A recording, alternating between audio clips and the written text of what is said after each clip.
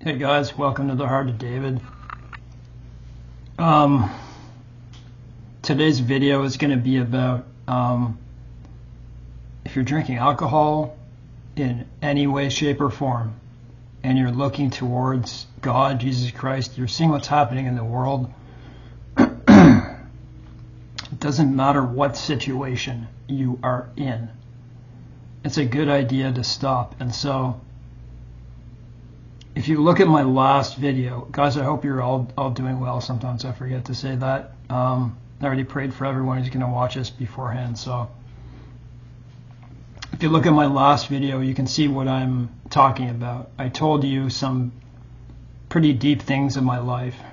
I won't tell everything about those situations, but I'll give you an outline to give you a warning, to tell you what happens. And so in that last video, I didn't turn out too well. Later I did, but I went many years in hell because of it. Just things I never forgot. So this one is based on alcohol. But I want to get to some things first. So I appreciate people, by the way, who send letters to me. And just give me a second here, guys. Sometimes I wonder if I forget to take my pain meds. It happens. What was I saying? I appreciate people's letters, and I keep forgetting to put my one of my emails with it. It's the one I use for just some general stuff, but certainly for Christian emails.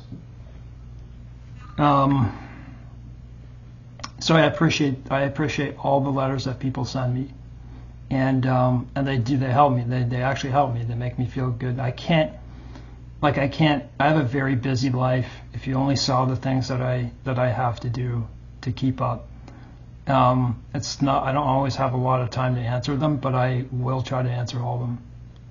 So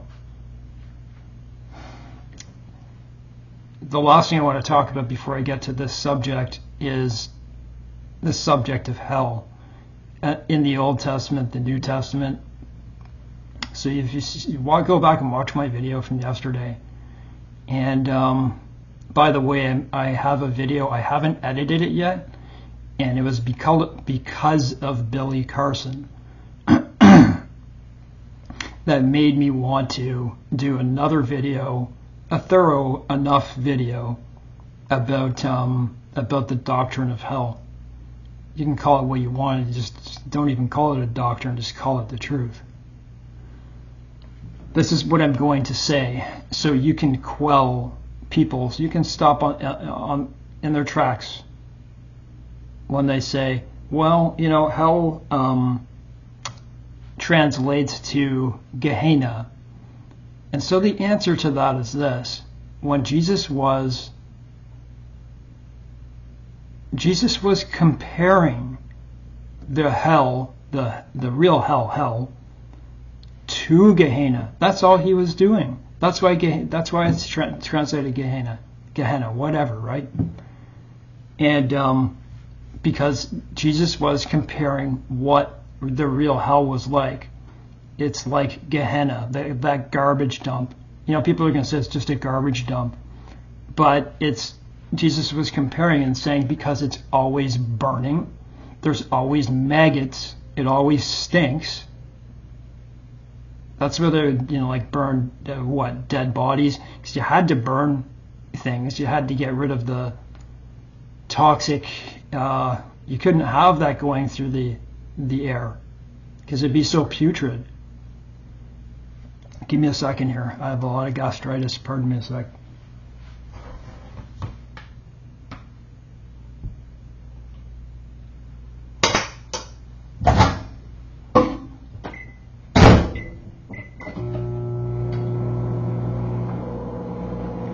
I know it can be effective to start out a video with the subject immediately.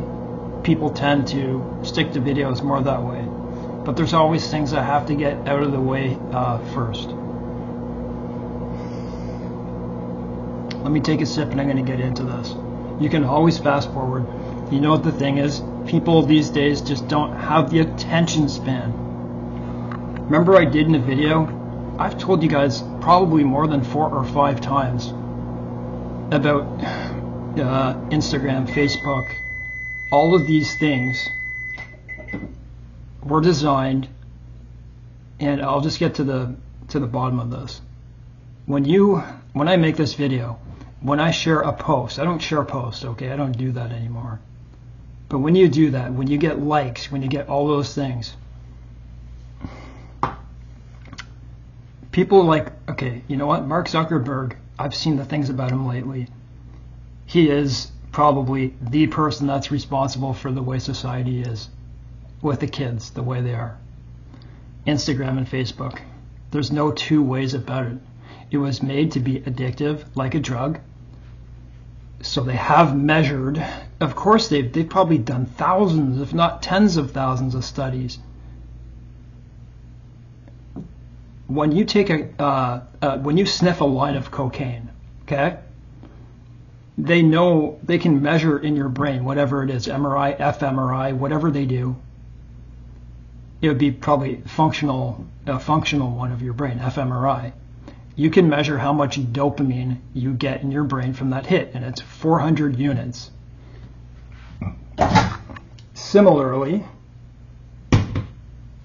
when you get a like, you get the same 400 units. Can you imagine? Social media is destroying not just kids' lives, whole Generation Z, but also our lives. The only thing higher than that is methamphetamines, and that just destroys a person eventually.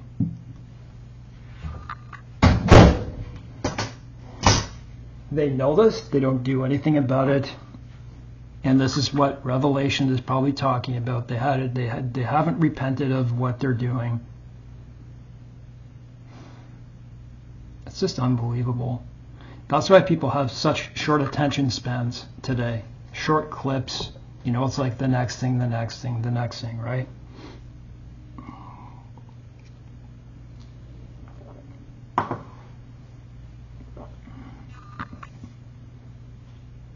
So, it's not always easy for me to drink. Alcohol. I'm absolutely guilty of abusing alcohol a lot in my life. I was never a weekday drinker. Maybe in the end I was, if it was like to party or something. It wasn't that often. It was usually the weekend I did it. I'll start from the beginning. Listen, I'm going to tell you something. I'm 45, 46 this year. There are women, it's usually women you see, but it's also men, but mostly shows in women, who have got into drinking. You know, they could be just weekend bingers. By the time they're my age, they look like they're 55. It really puts age on you. So I hope that scares you. I hope I'm talking to the right people. I do have a target demographic here, which is younger people. But of course, it's everyone. I just want to tell you this first. The grace of God, by us putting faith in God, is enough. It's enough to not want to. If you study the Bible, and if you start genuinely trying to do this, I'm not going to tell you not to go to a church. I'm not going to tell you not to go to a denomination. But what I ask you to do is this before you do anything and get caught in something, is to read the Bible for yourself, from Genesis to Revelation.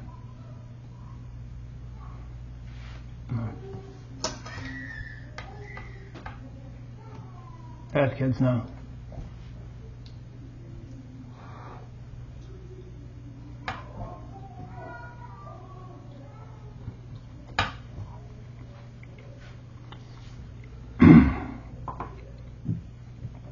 think those people just moved in, French.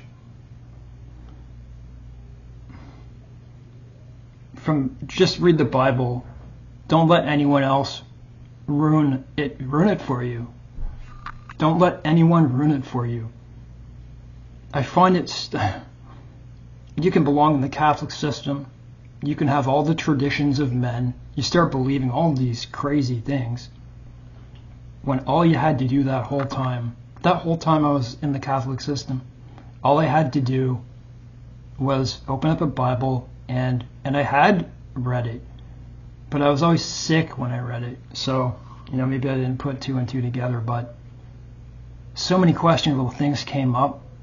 Just believe in the Bible itself, because that is God. That's a word of God. So if you do that, this does tie into what I'm going to say. What I'm saying is God is good enough.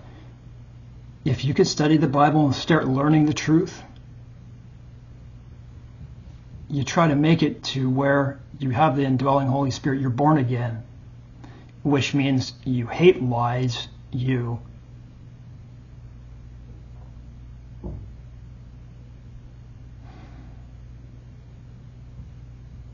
First Corinthians 15, 1 through 4. We believe Christ died for our sins, was on the cross and died and rose for us. If we put our faith that is, then we are born again. We don't get into our former lives. We're no longer part of the world. We have to be in the world. It doesn't mean we don't have to interact with the world. So I'm going to get back to this. This is what I'm saying. You find yourself with the Holy Spirit, and that'll be good enough. You don't have to pick up that drink. I'm going to tell you a little bit about how my life went. 3:33.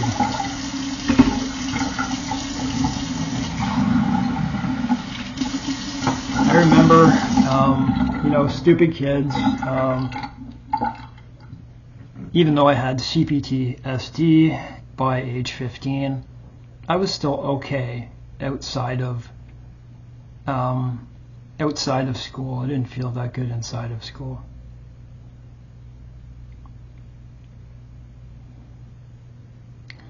You know how it starts, it's maybe my first drink was maybe 14 or something like that, with a friend who has now passed away, and another friend, just innocent and stuff like that. One thing leads to another. That's how it happens, right? That's how we all learn this. Feels really good. Eventually, I remember we built, we loved to go out in the forest. We would have bush bashes, but my particular group of friends, we took all this wood from a construction site, and we dragged it all the way into the forest, and we built a big fort. And we'd go there and we'd drink and all that, and I just remember that's when my life started to go out of control, because I would black out and I would, wake up and I'd be like, I'm sure you know the feeling. What did I do? I could have been in a fight that I didn't even know about. I have bipolar disorder, okay? So I found out I would black out at least 5 times more than my friends. It'd be like once every 4 or 5 times I drank. And it didn't have to be a lot. It would mix with the medications, mood stabilizers that I was put on when I was all the way from 13, because I got in trouble with the law. I was forced on these things. They mixed horribly with my medications. Alcohol did, but I did it anyways. And you know what? It was the CPTSD and eventually PTSD. I didn't know I had autism. Okay, that's no small thing. My school never recognized it. My parents never recognized it. So I do say, that I have to look at that to be beneficial on my side. I'm not trying to do blame or anything like that, but looking back, what I was trying to do, and by the way, I was so stupid that I would go out, I'd drink a Mickey or as much of a 26er as I could, sometimes beer, have a great time out in the woods or wherever we would go. And boy, did I ever hate waking up not knowing what I said. I went through that a million times. I'd wake up in my bed, I'd be like, oh man, that feeling. It's not funny, because those things start building you a horrible reputation, and my reputation was tarnished. I didn't pick fights with people. I wasn't that type of person, but I was angry. There were people who picked fights with me, and I did. I won't tell you anything about that, though.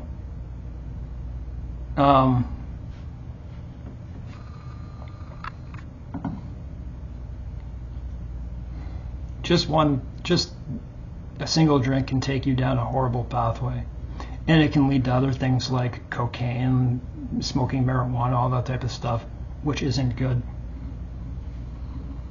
Give me a sec.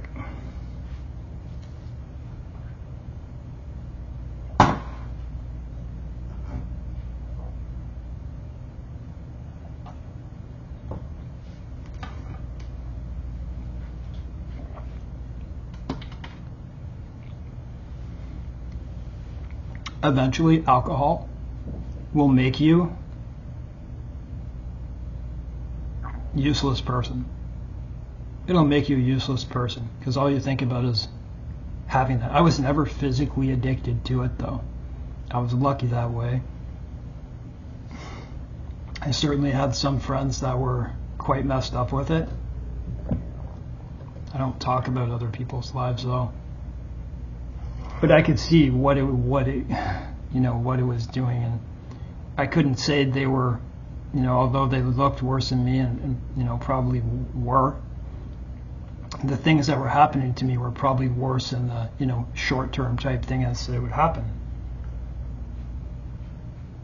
I would frequently end up in the psychiatric ward because I'd be brought there, and I wouldn't even remember. I'd wake up in the morning. And not know what I had done.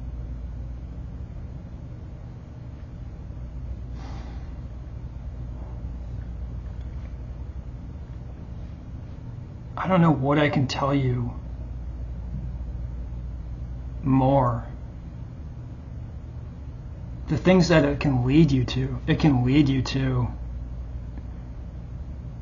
drinking with the wrong people, being around the wrong people, being in the wrong places that you have no business being at, because those are the places that someone is likely to pick a fight with you for no reason. It doesn't matter.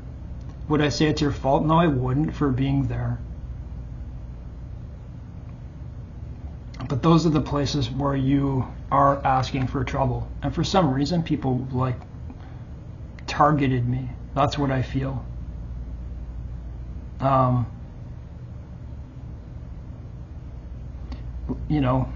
Leads to drugs. You don't know what you're going to do. You take a drink, you take a second one, you take your third one, and here it is. This is why I hope you can associate yourself. You can empathize with me. So if you have autism, anxiety, bipolar, any type of anxiety, depression, drinking alcohol is going to be the very opposite of what you're trying to do. It's going to be a short-term fix. And a long-term hell. It will end up somewhere where you hope you never were. You see, for me, I'm very uncomfortable. It's very tough to speak and stay still. For me, I look back at my life. Why was I with my friends out in a forest for as long as we did? Not that I didn't have fun. Why wasn't I trying to go to university? All I ever needed in the troubles that I was facing with autism was an outlet. I needed an outlet. Why wasn't I building things? And I could have. I'm just going to say I could have been a doctor right now if I would have only applied myself. My dad is, so there's no reason why I couldn't be. But I spent a lot of years doing that. So what is the, why are you trying to, what are you trying to get rid of is the question. For me, I was trying to cover up traumatic things that I had been through, things that I would, I would go through my week. And by the way, with these mood stabilizers that I was on, that never really did anything, never really helped me. And you're going to say, well, because you drank alcohol. Well, trust me, I took them without too. It would take me up to 5 days. 5 days. People would wake up with a hangover. I would wake up with like a hangover on steroids. And I'm quite certain at times I could have almost died. It would take sometimes up to 2 weeks just to get any normalcy back. Like it was major interactions. I was on like lithium, drinking a 26er. Think of the dehydration. Think of all the things that could have gone wrong. I sure paid a hefty price. I hated, of course in high school, a lot of people were drinking alcohol. This was a time without phones, without computers and all that type of stuff. And it was fun. But I noticed I wasn't like other people. I wasn't. I was very uncomfortable in school for reasons I will not share here. But obviously CPTSD, PTSD, those autism, right? It wasn't easy. And imagine I was walking through school after a weekend of drinking with these meds in me. I'd be in complete panic. And in the very least, I would be in a high anxiety attack. And I was so stupid. So let's say I drank on a Friday. It was Friday. And I tended to do that. I just wanted to give myself a rest from anxiety, and that was the answer. Saturday, I'd wake up, I'd be so sick. I couldn't wait to get past Saturday into Sunday, because those immediate feelings would be kind of gone. But I would feel overdosed. Monday, Tuesday, Wednesday. About Thursday, it was starting to get a bit better. And I felt, I'm like, this is where I need to be. But a Friday or a Saturday would come along and I'd do it again. Don't do that.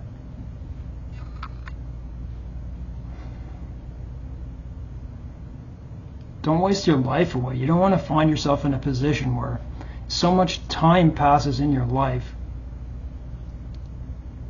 So much time passes in your life that you wonder where it went. See, in my life, there was one of those things. In my life, I was sick for a long time, physically. And mentally, too, at points. That just so much time passed by, and I'm telling you,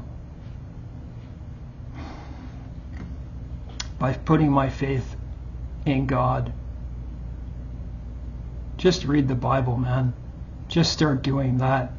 Pray that you don't have to take that drink. Skip it. Skip it. Try it once. This is a plea. So was my other video.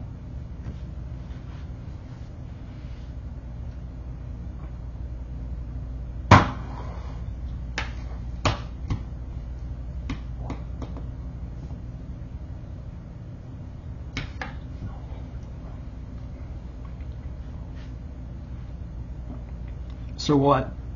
You're going to allay your anxiety for a short period of time? That's one. Number two, you're going to wake up really sick. And it's going to feel like hell, right? Just hangovers in general. You might wake up thinking, what did I say? What did I do? Maybe you got in a fight. Who knows? You have a girlfriend. Say you have a girlfriend or a boyfriend. Drinking on the weekends or binge drinking is going to wreck that. It may not, but don't take that chance. That kind of happened to me. It's going to wreck your liver. It's going to wreck your organs. It's going to do something to your stomach. You're going to end up with ulcers in your stomach. Your duodenum, whatever it is.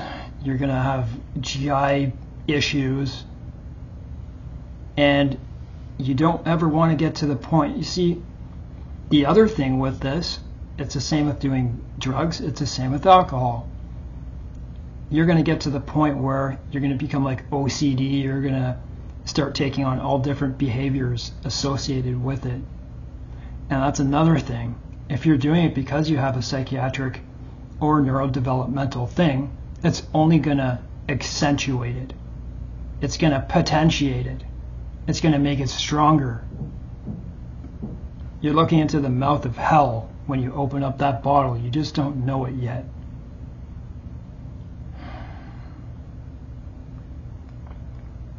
So, and then another thing is, all of a sudden you're like Mr. Super, right? You can go around, you can talk to anyone. You start doing that because usually you might just keep to yourself, and then you find yourself people trying to fight with you because the things you're saying are stupid. Put your faith in God. Build a life. You can be happy every day, even if you have PTSD, even if you have anxiety, bipolar, all of those things, you can still find happiness. I did a video on a person with schizophrenia who put their faith in God, and a lot of their attacks of hearing and seeing things went down. I'm not saying that's guaranteed, but do not limit what God can do. When I said the other day he doesn't like that, I actually read further. He doesn't like that. Is the arm of the Lord too short? Right? He says that.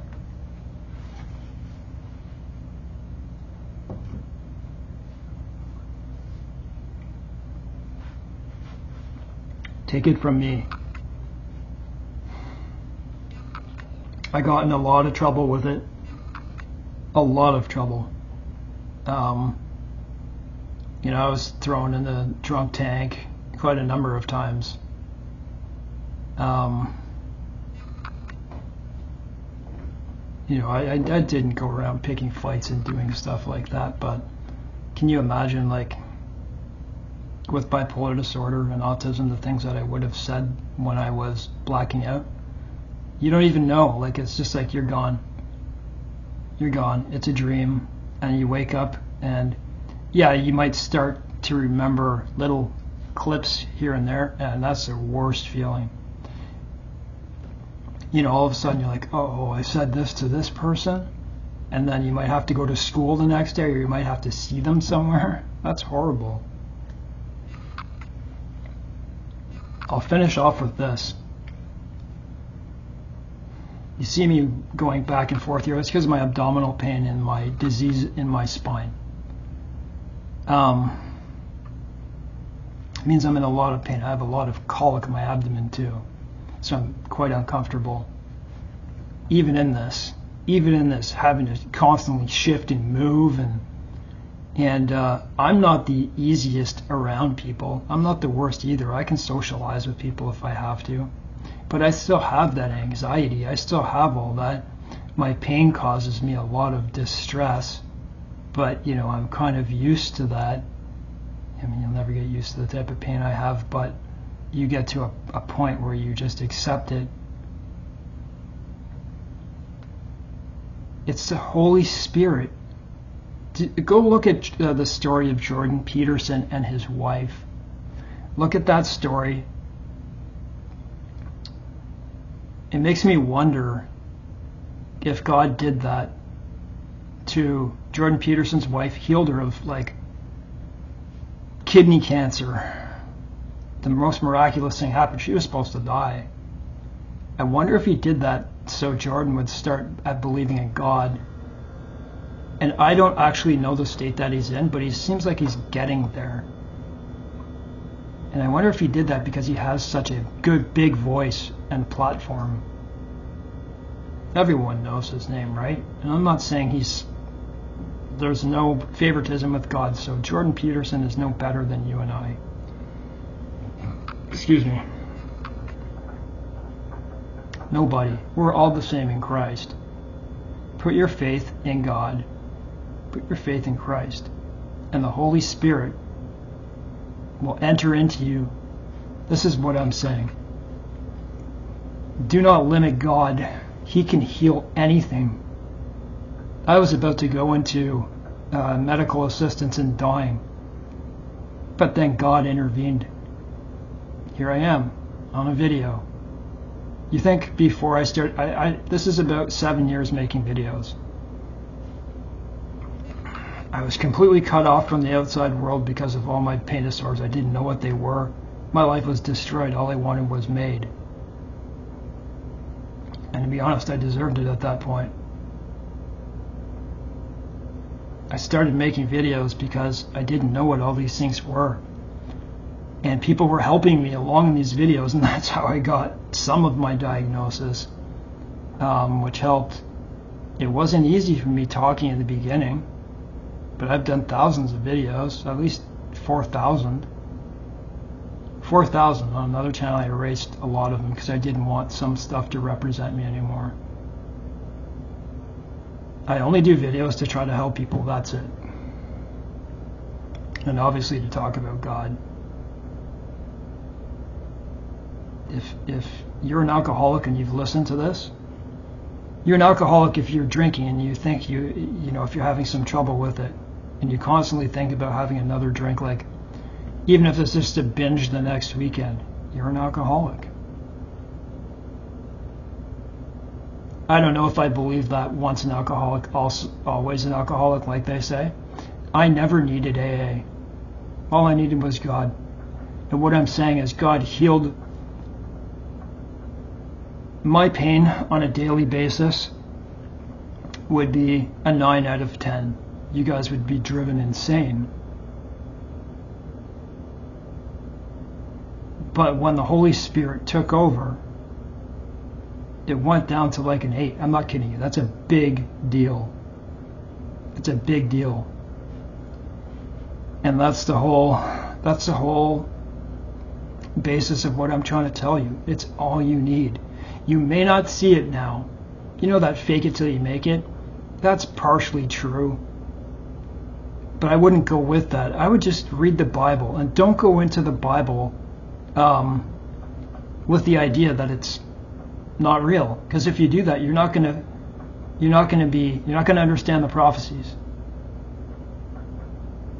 If you really want to know the truth, you will find it. That's where it said, where Jesus says, knock and you will find, right? The door will be open for you if you're genuine in it. I got to stop this video, guys, because I'm kind of sick and I got to continue eating here. God bless you all. I said a prayer for you all. I hope to reach someone who's thinking about drinking, who's drinking. This is all about people for that.